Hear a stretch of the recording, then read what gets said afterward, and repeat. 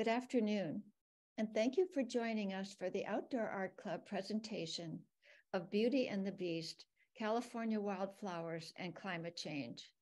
I'm Lois Ashley, and I'm working with my team member, Robin Geisler, to bring you this program. The Outdoor Art Club is a nonprofit organization in Mill Valley, which hosts this public speaker series. The speakers look forward to answering all of your questions, so please send those to the Q&A function at the bottom of your screen. Now I'd like to introduce our program chair, Barbara Robertson. We are honored to have with us today internationally acclaimed conservation photographers, Rob Badger and Nita Winter. Among their honors, Rob and Nita recently received the Sierra Club's Ansel Adams Award for Conservation Photography. Their coffee table book, Beauty and the Beast, California Wildflowers and Climate Change, co-published with the California Native Plant Society, has received 12 awards. Rob and Nita are excited to take you behind the scenes of their 27-year journey photographing wildflowers throughout California and the West and share with you the making of their stunning award-winning book. Without further ado, here are Rob Badger and Nita Winter. Good afternoon, everyone. Good afternoon. Good afternoon. We are so happy to be here. We've looked forward to this for quite a while. So thank you all for taking your time in the middle of your day to come listen to us talk about our 27-year journey photographing wildflowers on our public lands throughout the West and with a really intense focus on California. So we'll take you on our journey, and we will be open for questions at the end, and we'll have to figure out how we're going to do that exactly, because I don't know if the chat or Q&A are open to the public at the moment. But if they are, that's where you can put your questions. This project was a very collaborative project. There's no way Rob and I could have done this together. We're experts at photographing wildflowers, but not necessarily finding them and naming them. So we co-published our book with the California Native Plant Society, and without the local chapter members, we would not have known necessarily where to go. And so it's we really want to thank them for all that they've done. We also wanted diversity in the voices for wildflowers and worked with a lot of different people from a lot of different organizations. For those of you who might have to leave early, you can learn more about us and buy books at wildflowerbooks.com. And that's also where our contact information is. So this all started in 1992 when I was at a film lab in San Francisco, processing some landscape photography I had done earlier. I met a friend of mine, Liz Hymans, was a really good nature photographer. And she said, you know, the Antelope Valley California Poppy Reserve, which is about an hour north of LA, is having a really, really incredible year after 6 dismal, bad drought years. She said, you know, you're a landscape photographer in California, and I'm sure that you've been to the Poppy Reserve multiple times. You've been doing this for a while. I said, you know, kind of sheepishly, well, no, I really haven't been there. She said, well, you and I have to go down. We have to see this place, and we have to leave really, really soon. So a couple of days later, she and a friend of ours and I went down, drove down from San Francisco, about a six and a half hour drive down, and came to the Poppy Reserve. And just this is the first time I had ever seen anything like this. There was just this amazing, I mean, truly amazing carpet of multicolored flowers. And what made this year so unusual was normally the Poppy Reserve would have a lot of densely packed orange California poppies without a whole lot of other colors. But this year was very, very different because you can see there were these small purple-tipped bird's eye gilias scattered in amongst the flowers. So it made this a very, very unusual and colorful composition in this reserve. So, well, I want you to imagine I was standing there in front of this field of flowers in a windy area, and you could see these waves of wind moving, undulating across these flowers, moving into the distance. I could see these multiple waves. So not only was it a beautiful, colorful landscape, but it was also a beautiful moving landscape. So that evening I called Nita and I said, hey, sweetie, you know, you really have to see this. I've never seen anything like this before. I don't want you to miss this. If it heats up, if it gets drier, we may lose the poppies in just a few days. So I drove back after doing some photography and got Nita, and we came down to this area north of LA, like I said, about an hour's north of LA, and began our first wildflower photography together. And Rob and I had both grown up in the Northeast, Rob in New England, and I was from Long Island. And we had never seen anything like this because obviously New England doesn't have these types of wildflower spreads. And so we were hooked. This was where the 27-year journey started. I met Rob in a photo lab, and I was waiting for my prints, and this prince showed up, and thank you. We've been together for 36 years. I was a people photographer when we started, and that's a photo from the Children of the Tenderloin series, and Rob was mainly a landscape nature photographer. And we just decided once we saw those wildflowers that we would spend a lot more time and eventually join forces and focus almost solely on the wildflowers. So one of the most frequent questions we get asked is, well, how far back does your wildflower photography go? This image was taken on film in 1984, a couple of years before I met Nita. I was looking for a really dramatic example of a beautiful California buckeye tree. And as I was scouting the landscape, I came across this area with these beautiful purple flowers in front of the tree and also behind the tree. I didn't know what these flowers were at the time, but I thought this would be a really nice addition to this whole portrait of a California buckeye. So this was in 1984. It's the earliest image in the book.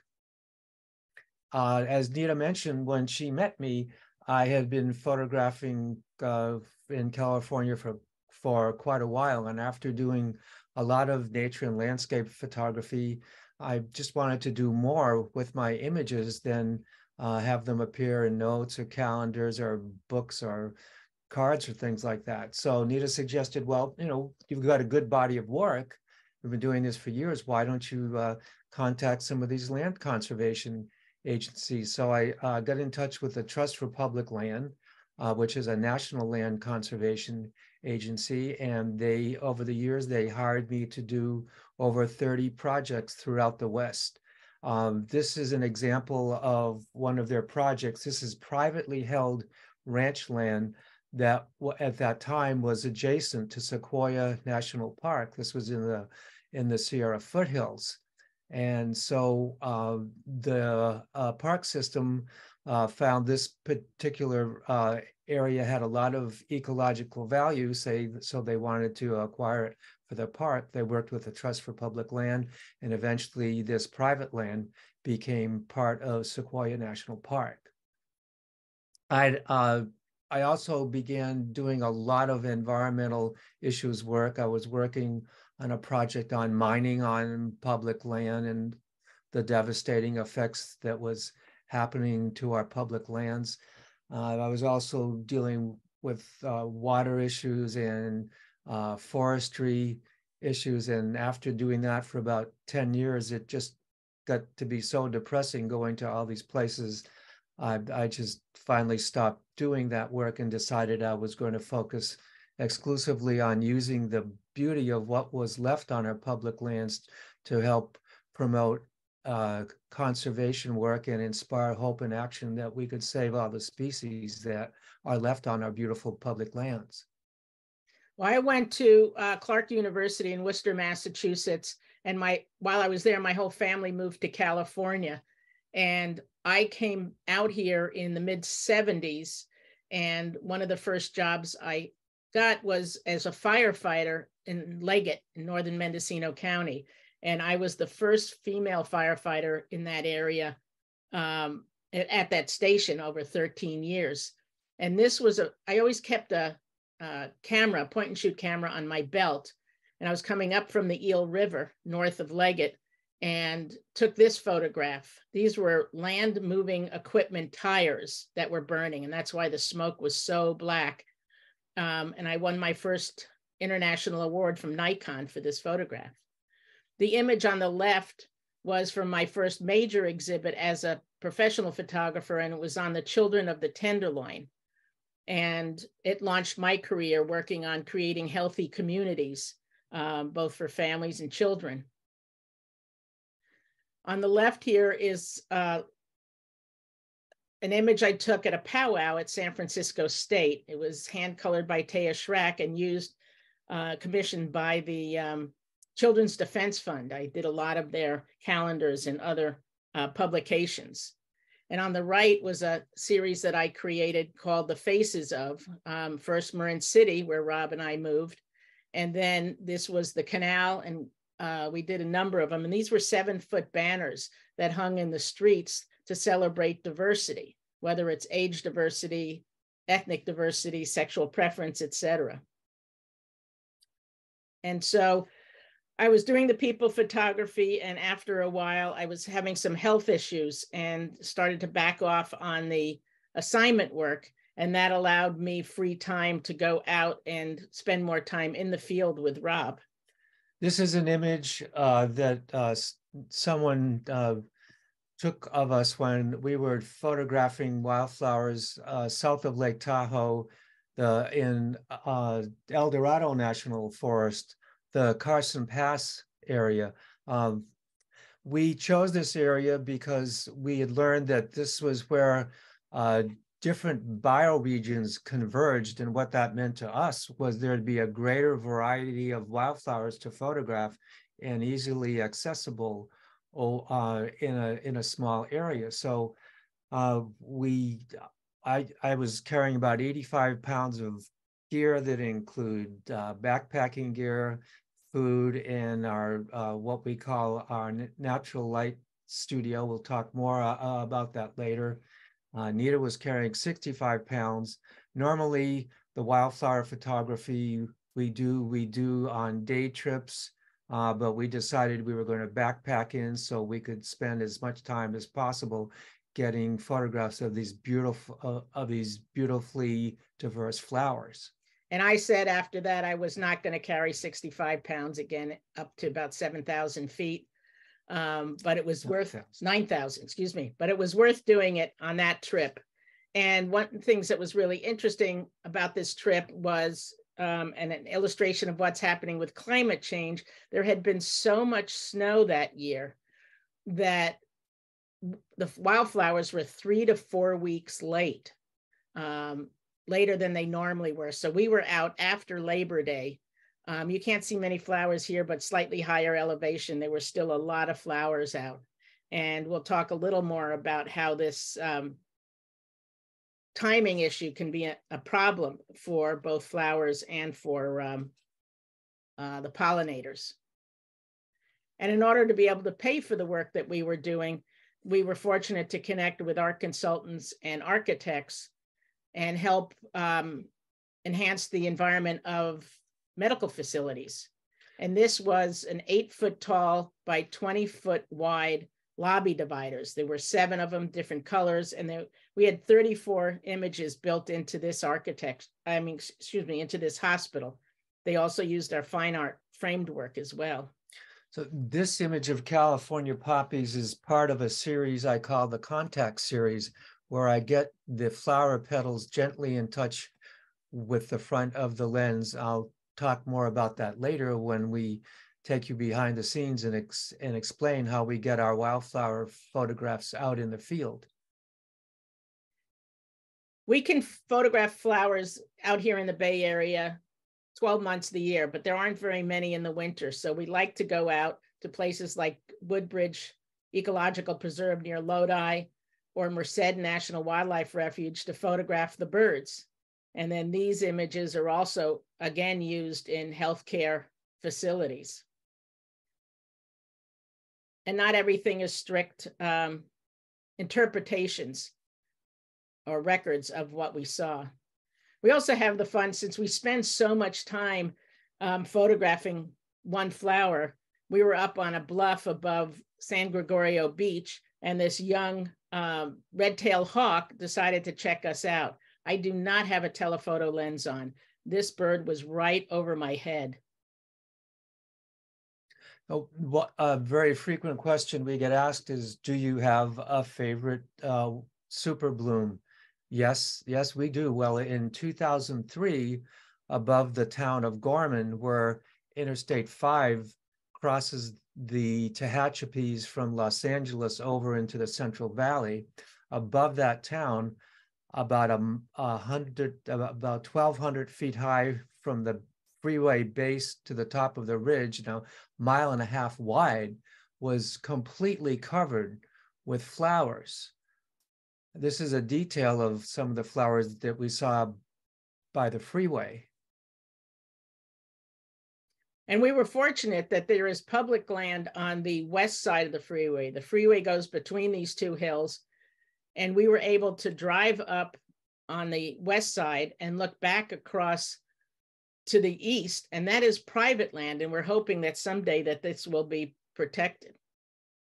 So what made this so interesting and so beautiful and also so challenging was the fact that we had arrived at the tail end of a spring storm. It was about the beginning week in April, and as the storm was clearing, we saw these beautiful shafts of sunlight moving across these flowers, and with an intense dark gray background where some of the clouds were that hadn't cleared. So it was challenging and exciting to photograph this because the landscape was constantly changing. And as I said before, we had a vantage point. We could see 1.5 miles wide of all these different flowers. So it was the most incredible bloom we've seen, and we haven't seen anything in that area since.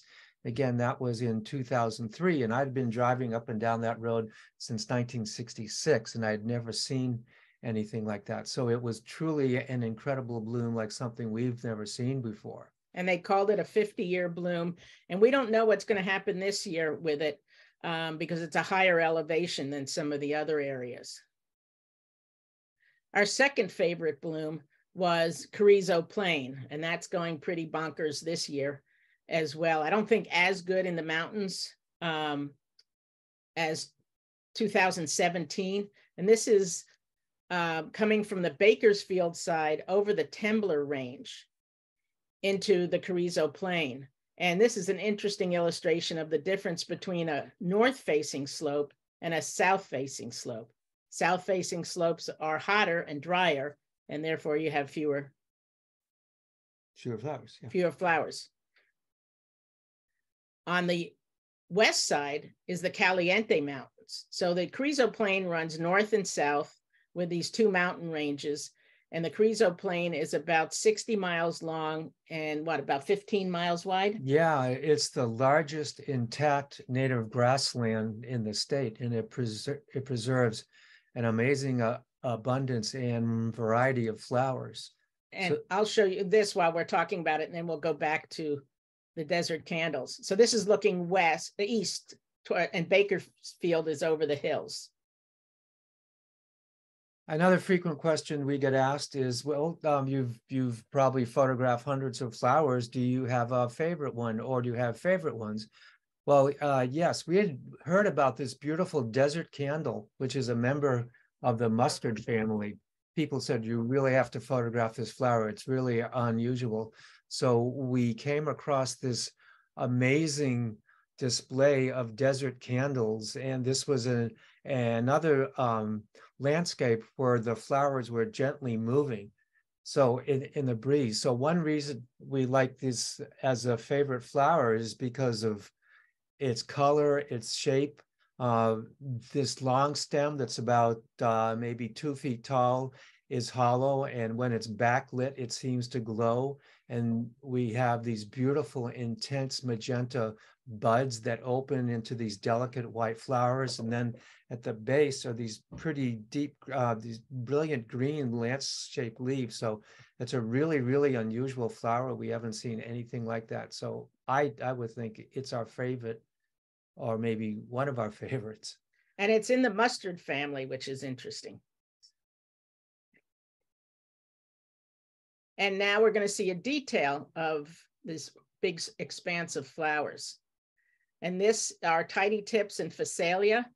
And this was taken with my iPhone 6. So many of these images, almost all the actual flower images are in the book. And we realized we used 12 different cameras over the 27 years, from the iPhone to film cameras, Hasselblad and Canon cameras, to a lot of different generations of digital cameras. So I mentioned earlier that we'd like to take people behind the scenes and show them how it is we photograph the flowers in the field without hurting them. So on the left page, this is a spread that's in the book. On the left page in the upper left-hand corner is an example of what we call a botanical portrait, so we isolate the flower from the background. We put black or white backgrounds behind the flowers. The intent is to show as much detail with as much clarity and get the accurate color of the flower as we can. So that's a typical botanical portrait. After putting fabrics behind these flowers, on the background, it became repetitive, and I was wondering if, well, there was another different way we could do this. So I noticed one day, I looked at the folds of the fabric behind these flowers, and I said, well, what if I arrange the folds in the fabric to complement the flower and add to the overall composition? So I started doing this. I went through about 4 or 5 different fabrics before I found that that chiffon, which is a very, very lightweight fabric, takes more gracefully curved folds. So I began using that, both white chiffon backgrounds and black chiffon backgrounds, and we'll show you examples of the white one later. And this became called the wrap series. No, thank you. I forgot. So another way I photograph is, as I mentioned earlier, when Nita was describing our work that's being used for healthcare environments, I found that there was a way that I could safely, for the flower, get the flower petals and other parts of the flower gently in contact with the filter in front of a wide angle lens. And so because the camera and the lens prevented the light that was falling onto the flower from being seen, the light would be reflected off the flower, like in the other portraits you saw. That light was unavailable because it was being blocked. So the light available for the photograph was light coming from behind the flower. Sometimes it was sky, sometimes it was light reflected off of whatever was behind the flower. So I developed this series. As far as I know, no one else does this, and I call it the Contact series. And it was another way to show the beauty of the flowers, but show the beauty in a little bit more abstract way. And I always made sure there were plenty of areas in the scene that were in sharp focus so people could see some of the details of these beautiful flowers. And in order to do that, you do need to put a extension tube on the back of between the lens and the camera in order to be able to focus that close. Another question we get asked is, well, how long does it take to photograph a flower? Well, Nita mentioned earlier that it takes about an hour to do a flower, from the time that we drop all our gear that we're carrying, set up, put different backgrounds behind the flowers and photograph at different angles. It takes about an hour. This was the longest flower composition it took about 2.5 hours, and Nita can explain that. And one of the reasons it took so long is we were still doing film. This is a Hasselblad, which has a Polaroid back. And there's a Polaroid in Rob's hand that he had just pulled in order to be able to see what the light was doing, as opposed to digital made it much easier to do this work. Besides the fact that we didn't have to carry film, we could see exactly what we were getting right away. So I had found this flower the night before, and it was getting too late. So we came back early the next morning and had directional light coming from the left, had to put in reflectors in order to fill in the light in the area that was being shaded, and then also create a pile of jackets and camera gear to shade the sand and the leaves so that you didn't have bright highlights. And this was the final image. And what made this an unusual lily image was the fact that normally these beautiful desert lilies grow to be 2.5 feet tall, and they had blossoms coming off this one stem going up to the top of the flower. Well, this particular plant, as you saw before, was pretty low to the ground. It put out 3 different stems, therefore it put out a lot of flowers. So this was a high rain year, an El Nino event rain year in 1998, and this beautiful flower was just putting out an incredible amount of blossoms for the seed bank for future flower generations. We live in Marin City. Most of you are probably local, but in case you don't know that, it's 5 miles north of the Golden Gate Bridge. And we love photographing in Marin County because there is just so much biodiversity here and different ecosystems from the coast to the top of Mount Tamalpais. And I was really fortunate to have Rob be a workhorse. He would carry all that equipment. He was willing to be in really uncomfortable positions, and is a Capricorn, so was very patient and really good with detail. I, having photographed people, would work much more quickly, but I also had this wonderful ability to see. I was called the Eagle Eyes as a kid because I would find money on the beach, and I was able to use that with flowers. I was able to find things that a lot of people would have missed. And so it was very much a team project. The photographs are his, hers, and ours. Yeah, we call us Team Sweetie. So this is another example of a black background behind the flower. We use diffusion discs that we'll show you later to soften the light, but often we don't need that if we photograph where there are lots of clouds in the sky. A soft diffused light softens the overall feeling of the flower. So this is an example of a portrait we did on Ring Mountain near here, where we didn't need a lot of equipment. We use, as Rob mentioned, both black and white backgrounds, often doing both and then taking them home and deciding which one we like better. And sometimes different applications would be better with a black or a white. One of the things we have to deal with is wind. This is the Marin Headlands, and it is very windy, as you know. And so in this case, in order to photograph anything, we had to set up a wind tent.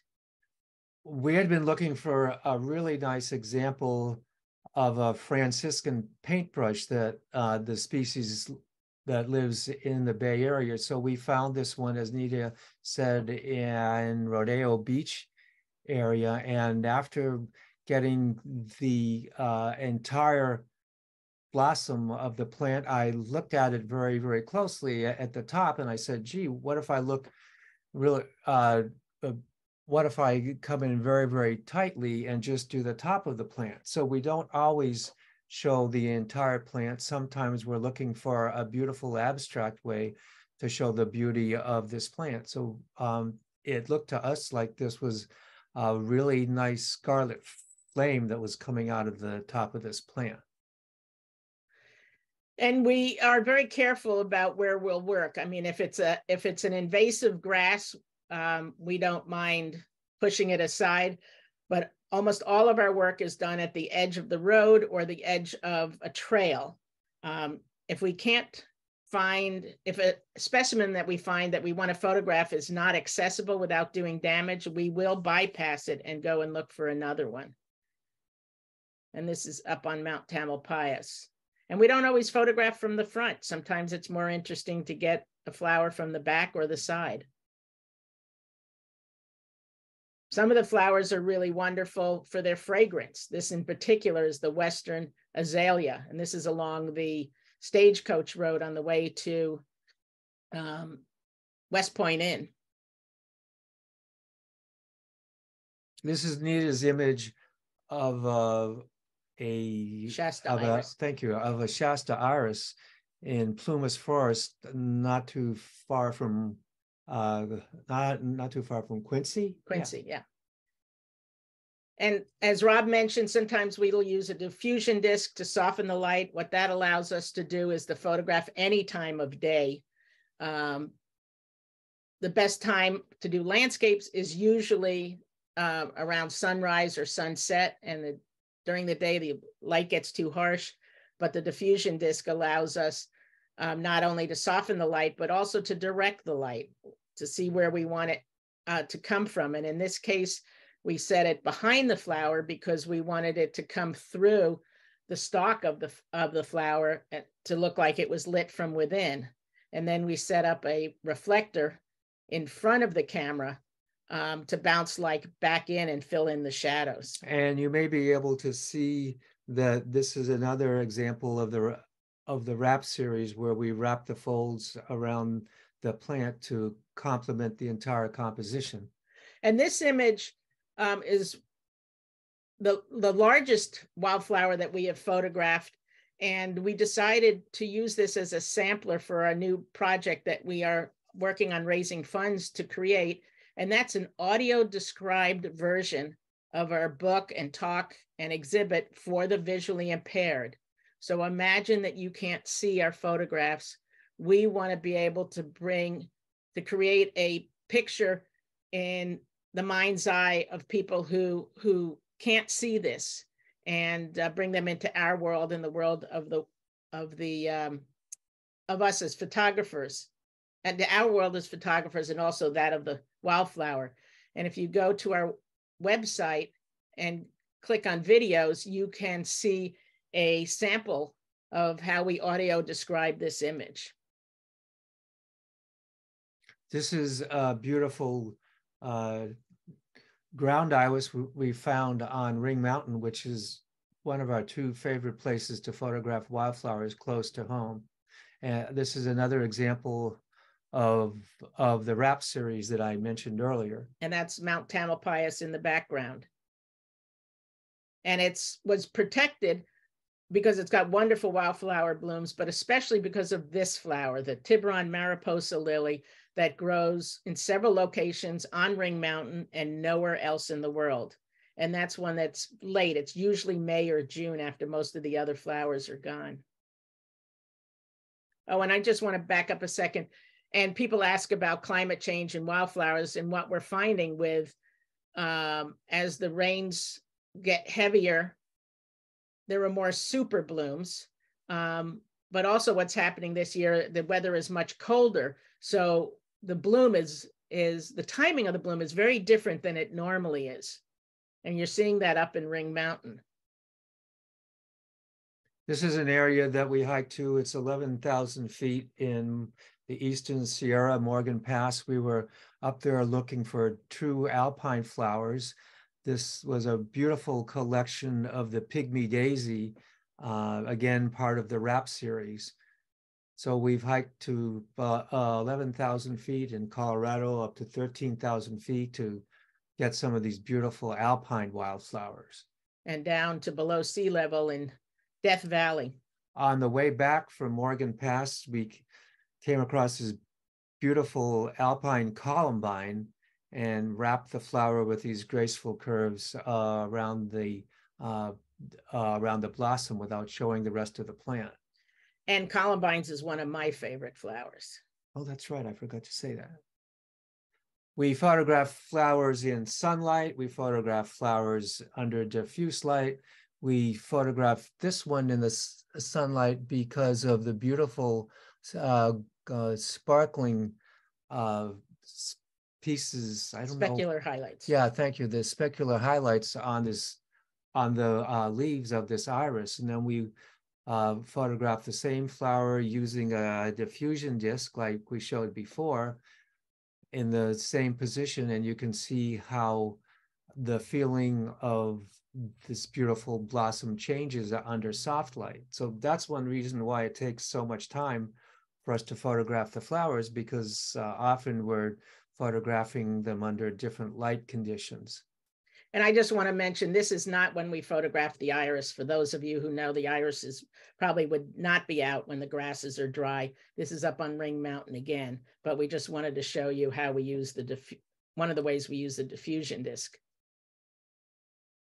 Another really important question that people ask us, well, how much Photoshop work do you do?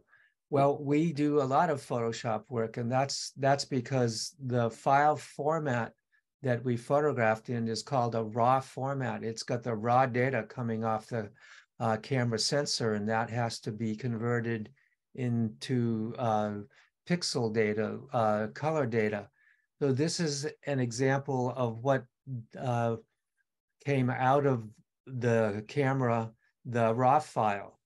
The camera sensor captures the exact color of light that's falling on the scene. In this scene, the light source was the blue sky that was overhead. We were in the shade, so the camera captured the color of the blue light on the scene. The blossoms had a blue tinge to them in the RAW file. And our brains correct for this blue light. So we don't see the blue light, but the film or the camera will pick it up. So the camera sensor is also designed to capture as great a range of light as possible, from dark to very, very bright. So that gives us a very, very low contrast image, a lower contrast image than you would see with your eye. And it's also designed to capture as many different subtle colors of light. So the RAW file gives you a very low saturated image. So what we do in Photoshop is all the color correction and contrast and saturation to bring the scene back to what anyone would see if they were there looking at the same scene we were. We also may have issues with our backgrounds that we put in there. They may not be, they may have wrinkles in them, they may have spots on them, they may have light on them. So we take them into Photoshop and we clean up the background, but it does start with a black or white background. This is an image, these are two-page spreads that are in the book. We also deal with wind, as I mentioned before. In this case, we're right on the edge of a road that's sandy, and the wild buckeye is really low to the ground. So we took two pieces of fabric in order to slip it underneath. But as you can see, there's a lot of sand on the background. It's low contrast, low saturation. Take it into Photoshop and we clean it up and bring it back to what we saw. And again, how it appears in our book. Not only are we dealing with the wind, we also deal with heat, we deal with rain. And in this case, in Utah, we've had our worst experience with bugs. Many of you may know the no-see-ums. No-see-ums are a lot worse than mosquitoes.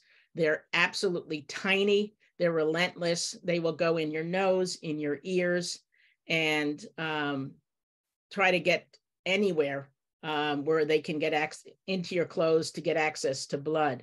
And we were in the middle of nowhere on our way from Capitol Reef National Park to Taos, New Mexico.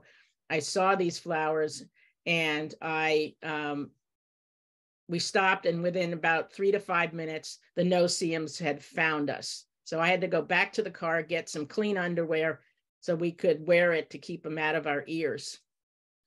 And I was really curious, why did these bugs show up when we were there? It wasn't like they had followed us. We were, Hours away. hours away. So I did some research and I found that these biting bugs normally sustain themselves on the nectar of flowers. So they were there, they were at the flowers. They use the nectar for nourishment, but they need the blood from a mammal to reproduce. So these bugs were there when we showed up. They sensed us and they found a way to get what they needed to reproduce. And we had just spent days in Capitol Reef photographing wildflowers, and Rob was often the one on the ground, and they were just torturing him. So we figured he had over 200 bites from that experience, and they itch longer and worse than mosquito bites. And fortunately, we haven't experienced them in California. We have had some bad mosquitoes up in the Sierra Mountains.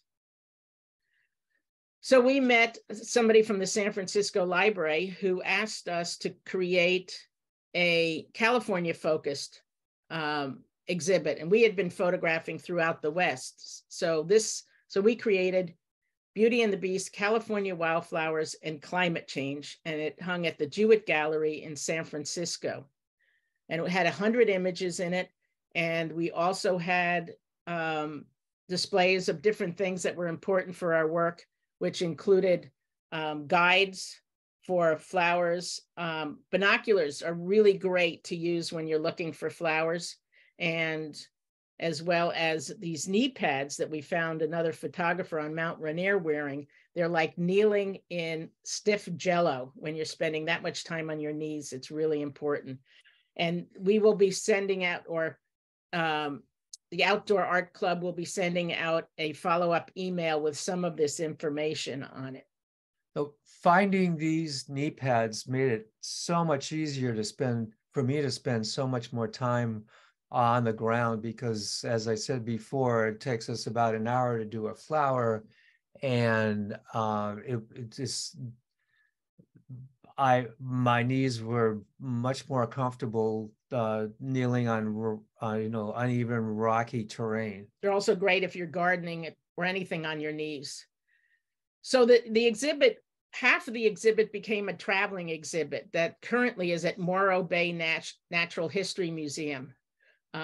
And we were fortunate to have the San Diego Natural History Museum invite us to create a custom large print version for them. It was called California Blooming, Wildflowers and Climate Change in the Golden State, and it was up for about a year and a half. And here's an example of them hanging it. And some of the prints went 12 feet tall. And we had educational panels throughout the exhibit, but we wanted to expand on that with a coffee table book. And so we invited a number of authors. In this case, we ended up with 16 authors who wrote 18 short personal stories about their expertise or their experience. And they ranged in age from 20 to 82. People like Jose Gonzalez, who's the founder of Latino Outdoors, who wrote about his connection to nature. Wendy Takuda wrote about the restoration work she's doing. So we were, out of the 16 authors, 11 were women. We wanted to give diverse voices. So the book is divided into 3 sections: the gift of beauty, the human connection, and ensuring the future. So our projects were about inspiring hope and action around climate change, land conservation, species extinction. And we wanted to inspire people, but not just leave them hanging. So in ensuring the future, there are 25 things you can do to make a difference. So we're encouraging people to take the actions that they're comfortable with, and over time, maybe pick a few more. So the short stories we have Wildflowers and Climate Change by Gordon Leppick, who's with the California Fish and Wildlife Department, Ryan Burnett with Point Blue Conservation Science.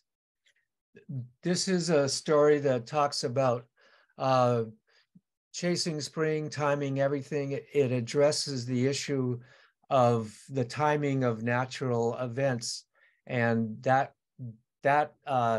information is called phenology, how things relate to each other during the changing of the seasons. So in this case, he's studying in the mountain meadows in the Sierra Mountains in order to see how climate change is affecting the timing of the wildflower blooms. As I mentioned earlier, we had, flowers that were 3 to 4 weeks late. And what that does is interfere with the available fuel for the rufous hummingbird, which has an epic migration from Mexico to the Northwest and even to Alaska. And that's his focus of study, is the rufous hummingbird. We were fortunate to find this bird coming into the scene as we were photographing this tall scarlet fritillary in Table Rocks area, BLM land in Oregon. This is the luckiest, the most fortunate photograph in the book. As you can see, this is a tall, very, very tall lily. The lily was moving in the wind. I waited till the flower stopped. I had my eye on the viewfinder, my finger on a remote camera released. The bird came in. I got 2 frames. It visited 2 different flowers and it was gone. So this is another example on the left-hand side of our, I'm sorry, thank you, on the right-hand side of the raw capture that came and again, bringing up the saturation and the contrast. So we're educating people about the pollinators and the importance of planting native gardens. Susan Twite wrote about the 5 deserts in California. Most people only know about 4 of them. Robin Wall Kimmerer, you may know her from her book, Braiding Sweetgrass. She's a Native American botanist and professor and mother, and she wrote a wonderful story about what's in a name, about the naming of flowers.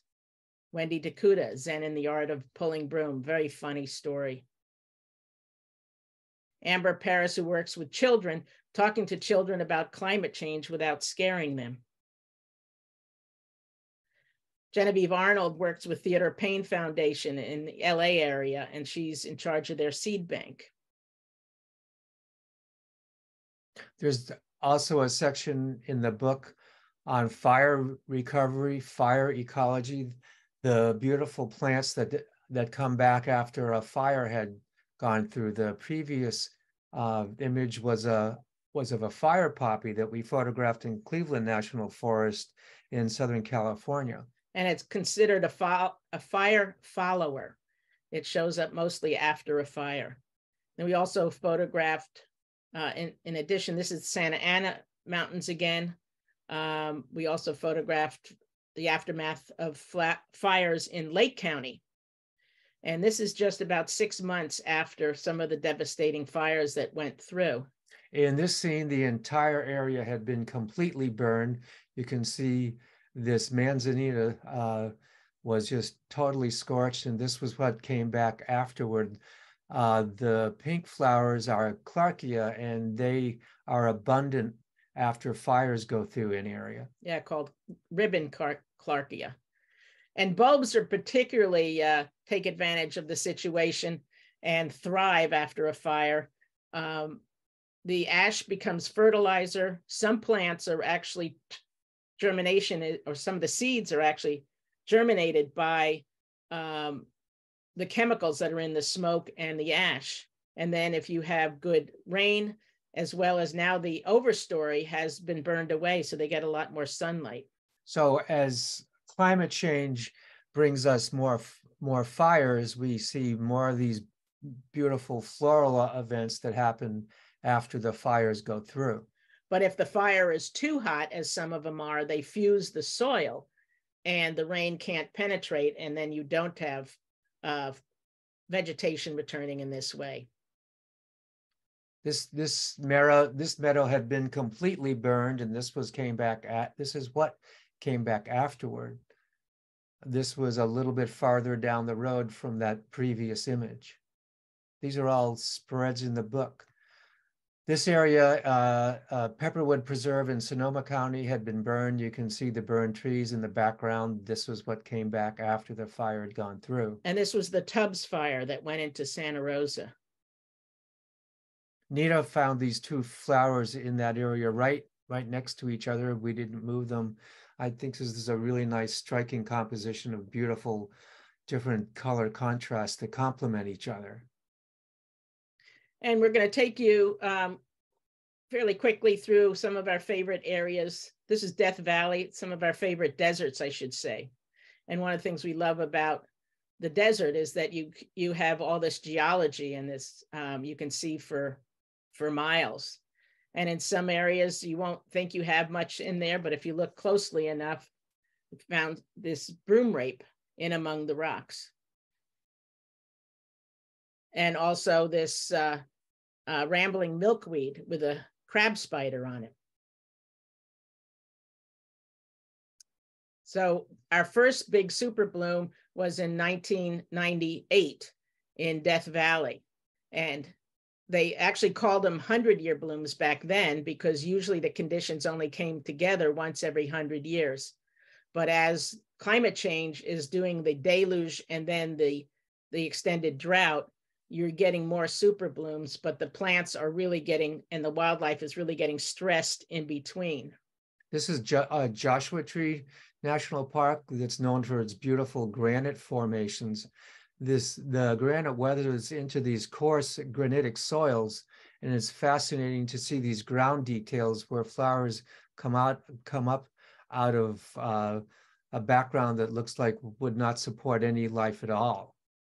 This is a typical desert wash in a typical rain year in southern Joshua Tree. On the right-hand side is what happened in 1998, again, with these abundant rains. The flowers just sprouted out of this granitic soil because the rains lasted so longer.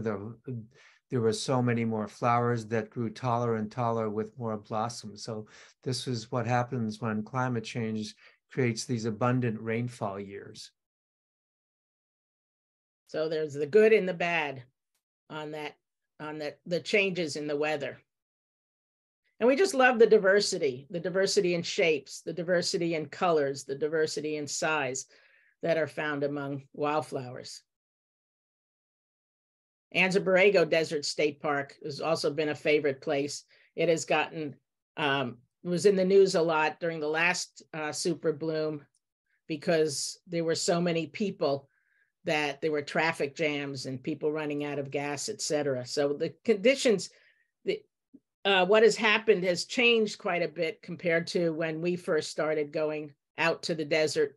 There'd be a few thousand people, and then now there can be 100,000 people. This was unusual fog in Anza Borrego. We were there for 12 days. We'd go out for 3 weeks to a month at a time. And out of 12 days, there was some rain on 9 of those days. So this is where it all started in the Antelope Valley, California Poppy Reserve. I think this was a digital image that was taken at, well, maybe about 12 years after the first image we talked about in the beginning of the slideshow. That area has some beautiful ground details with different colored flowers mixed in. This became the cover for our book. We photographed this after all the beautiful work we had done around the town of Gorman that we talked about earlier. And you can see that it's only poppies. So after this image, we're going to give you some slides that have information that we feel is valuable, and we'll return to more pages in the book later. And we're just going to quickly take you through our personal garden on our property. This was a cedar waxwing that we photographed out our bedroom window. It is eating the berries on the cotoneaster. Cotoneaster is not a native. It is actually a very nasty invasive. So we cut down the cotoneaster, and we've been encouraging as much toyon, which is native, to grow and produce berries on our property. So this is a wonderful plant for feeding birds. If you want to learn more about what to grow in your area, CNPS has the Calscape. That website has a garden planner, so you can find out what's best to actually grow in your area with your type of elevation and land. We have ceanothus and other plants to support pollinators and monarch butterflies. Our narrowleaf milkweed is obviously a favorite of the monarch butterfly. This is about 13 days later. They really gorge themselves. And we brought 2 of them inside, and they pupated in a tank that we had, and then we released them as they came out. This is the biggest dragonfly I'd ever seen, was also on our milkweed. The blossoms, the seeds of the milkweed. It's all from our garden. And the milkweed is spreading really nicely this year. A few other flowers that are found on our property. Ceanothus in particular is great for pollinators. It also has a wonderful scent. The deer do eat this particular one. But if you look really super close at the flowers, it's really interesting to see what the individual flowers look like. In this case, you can see little grains of pollen. You want late color and late flowers. The California fuchsia is one that blooms really late in the season. Pacific aster, if you have an area that you want to cover, that will spread as well with runners. So our project is about how to make a difference, and we encourage people to take the actions that suit them, or all of them, to really help this planet. You can also become a citizen scientist with iNaturalist and Nature's Notebook, and there will be an follow-up email sent out with a lot of these links. This helps scientists around the world with the data. Some of the images, some of the flowers in the book were taken out of state because we hadn't found that flower yet in the state. This is an example of a prickly poppy we found in the Great Basin Desert in Nevada. So if there are images that we had found, there are flowers we had found out of state that had not yet photographed here, we included them in the book because that species does live here.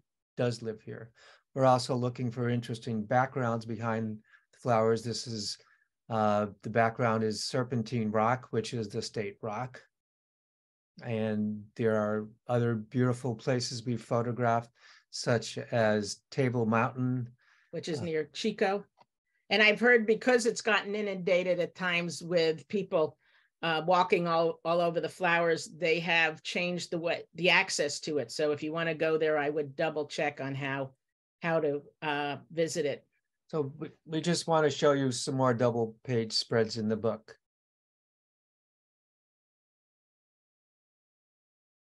And now you know how we get all the lighting that you see on these flower portraits that look like they were done in a studio. We never pick the flowers. And if you're looking for a way to ID plants other than on your iPhone, there's some good apps now. plantid.net is particularly good for beginners. CalFlora is more advanced. Wildflower Report resource, especially good for Southern California, is the Theodore Payne Foundation, has a great hotline. CNPS has a Facebook page that you can join and see what people are posting or ask questions. And desertusa.com is also something that we've used a lot to see what's happening. And just a few more images and we'll be done. And again, we just love the diversity of the shapes and sizes that we find out there.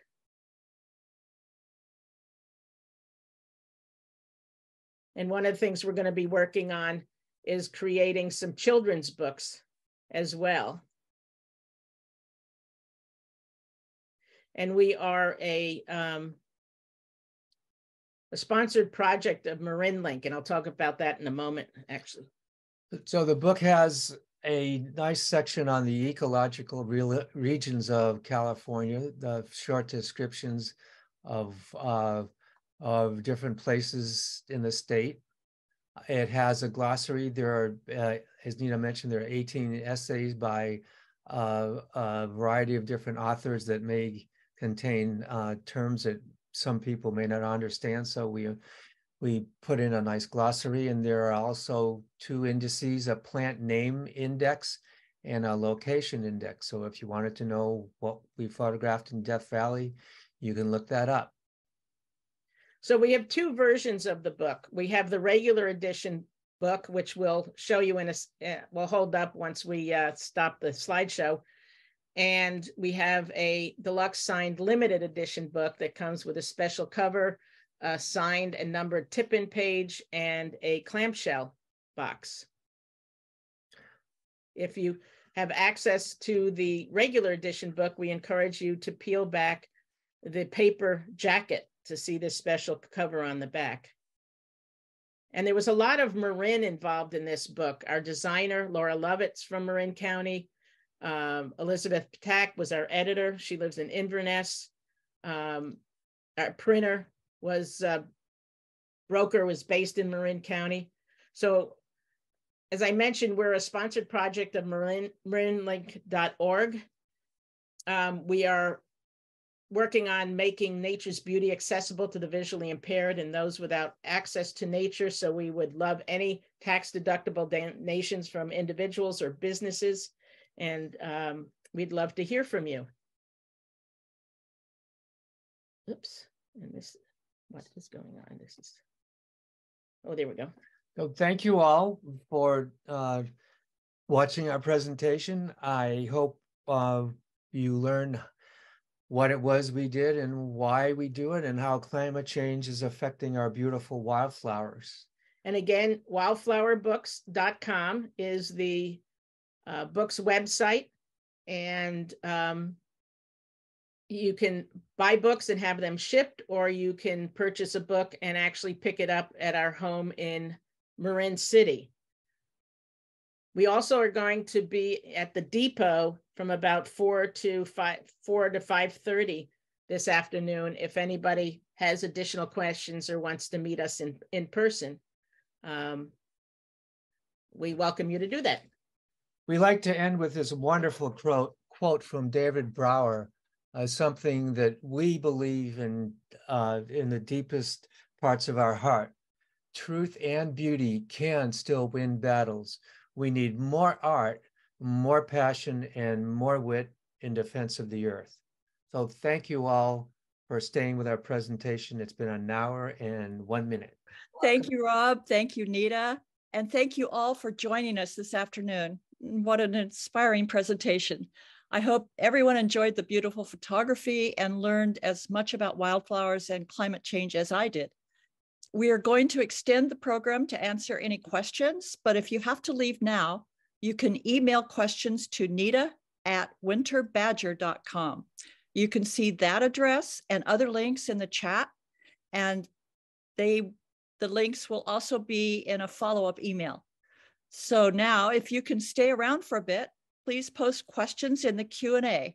And we do have one question from Jane already, who wants to know if DEET or other insect repellents would have protected you from the no-see-ums.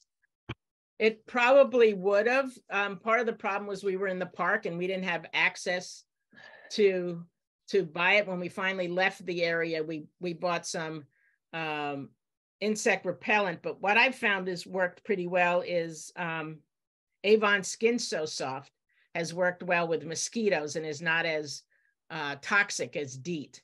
And we unfortunately I didn't bring it with me. I didn't even think we were going to have that issue. And so I didn't get to test it with the no-see-ums. But with mosquitoes, it helps. I have a question, actually. do you know the names of all these wildflowers that you're finding, or is that something you've been learning over the years, or do you identify them later using one like iNaturalist? Yeah, we have a lot of different books, plant identification books that we use. We depended on a lot of our friends, professional botanists and things like that. If we couldn't find it online, Cal Flora is a really, really good website, but you have to know something to be able to put it in. Yeah. Yeah, I mean, some of these plants, we had no idea what they were. Really? Yeah. And we have been, we have at times photographed non-natives to find out later they weren't native. So we I wondered, yes. Sure. But my degree was in biology. So this was sort of full circle. But I was on the East Coast where the flowers, many of the flowers were different. And so we still don't always remember the names, and we'll go look them up. And but the ones in the book, we pretty much know by now. I'll bet you do. Yeah. Well, thank you so much for presenting this amazing book and telling us the story of your lives and the way you work. It's been wonderful. Thank you. Well, thank you for hosting us. We truly appreciate it, helping us get the word out there. Great. Okay, take care. Bye-bye. Okay. Thank you.